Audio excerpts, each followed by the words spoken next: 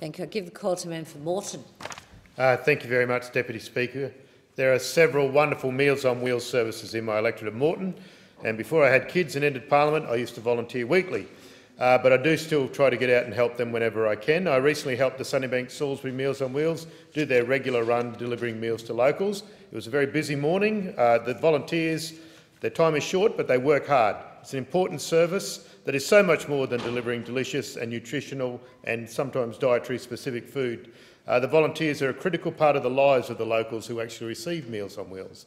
They provide wellbeing checks which improve health and reduce the social isolation of the elderly. Meals on Wheels provides crucial early intervention, reduces malnutrition and reduces social isolation, which is a risk to 1 in 4 older Australians who live alone.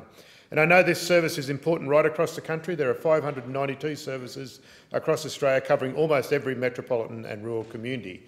Older Australians who use the Meals on Wheels service are asked to contribute to the cost of the service. Meals on Wheels are calling on the Morrison government to lift the threshold government contribution per meal service output to make the payments fair and affordable.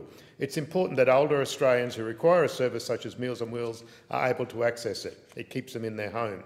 The small cost to government of a service like Meals on Wheels is value for money when the consequences of not having that service would drive up health and aged care costs. I thank all the Meals on Wheels volunteers in Moreton. You're doing a wonderful job and I look forward to coming out with you again soon. Thank you.